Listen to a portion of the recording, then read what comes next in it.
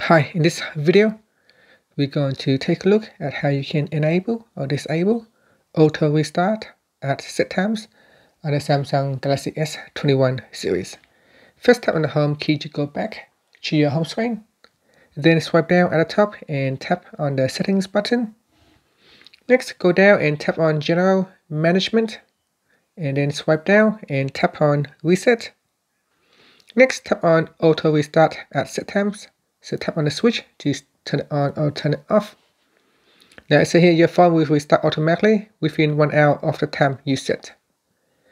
Now if you tap on the left hand side panel, you can choose when your phone will restart and what day. So you can set the schedule date and the time. And that's it. Finally, you can tap on the home key to go back to your home screen. Thank you for watching this video. Please subscribe to my channel for more videos.